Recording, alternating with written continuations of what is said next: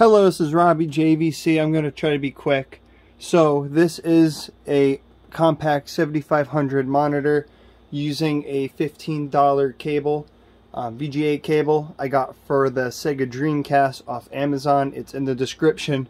This has an error on this model along with another CRT which is next to me, but if you can't see it, right here there is like a smoke flame. I thought my monitor was on fire, but that is because of the cable somehow. That lighting you see right there is moire. I don't see that, but I do see this very, very clearly. I'm going to zoom in, but we'll take, let's go check out some.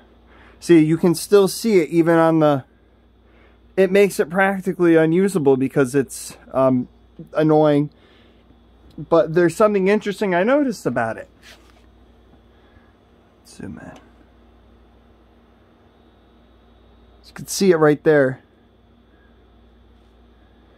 So we're going to cut away now, and we'll be back shortly. So now we're looking at another CRT monitor. This is a Dell. It has a long, I don't really know what the model number is. If it's what I'm looking at on the side, it's a long number.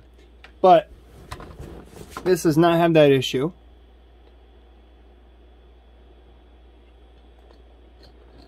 We get nothing. It's crystal clear. It looks beautiful. Zoom out.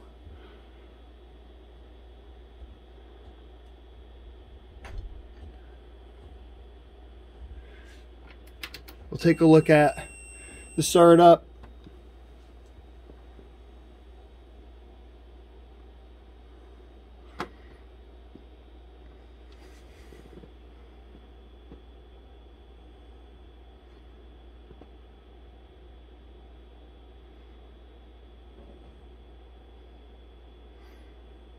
Yeah, no, I don't see anything on the left side. I'm really looking, but I don't see anything. In fact, I've been playing with this cable for a while now, for about maybe 4 days, and I have it. As soon as I did, as soon as I noticed with the next monitor, because the next monitor I'm going to show you is my main one, that's what led me to switch to the Dell. But so let's go on to that one. All right, so now we're looking at the my main monitor, the IBM E74. As you can see, IBM up at the top. E74 maybe, I can't, my camera gooey. Oh, there's E74.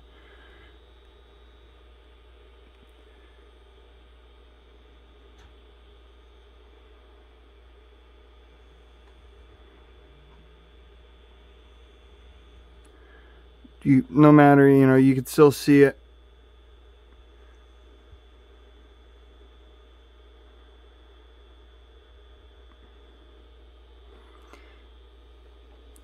So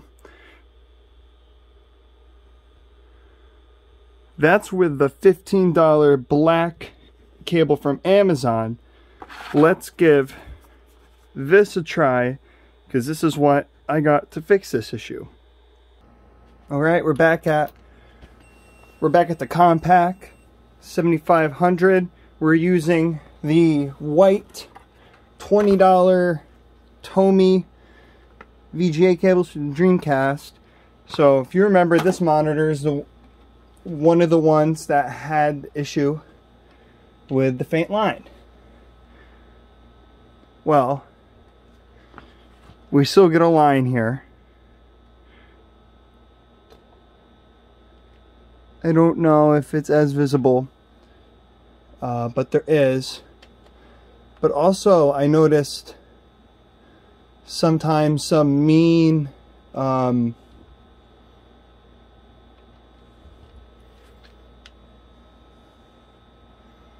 ghosting of sorts. So let's check out the GD menu and I'll show you what I mean.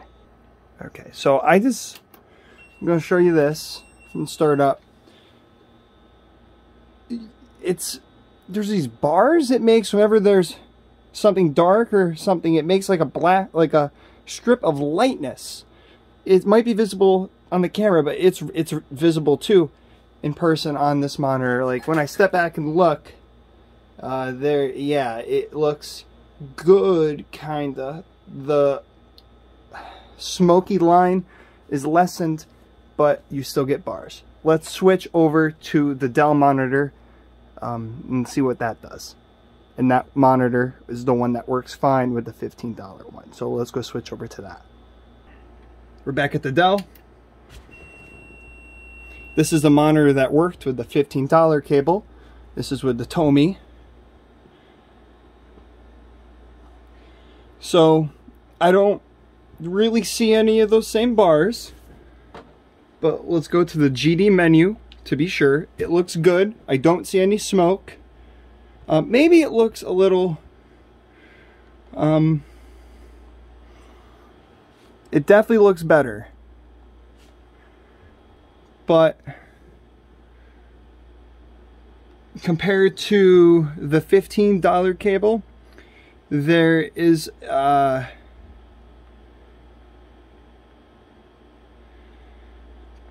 you still get the light bars.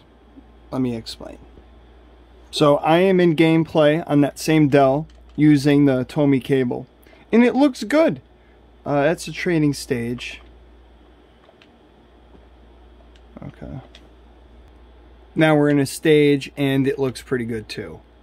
So I don't know if it's the cable.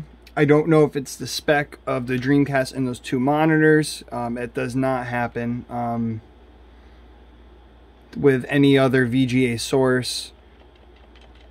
Let's check this out on the IBM E74 because I don't have much time left before I'm all out of space. Alright, so I'm seeing those same bars of light when stuff of high contrast moves on the screen. Let's do this. We got about 50 seconds left of storage because I should have erased stuff, but I'm trying to do this quickly. And those same bars are present.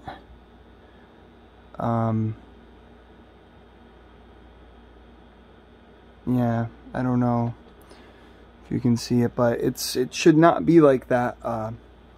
Yeah, alright, so thanks for stopping by, and I recommend the $15 cables more than the Tomy branded ones.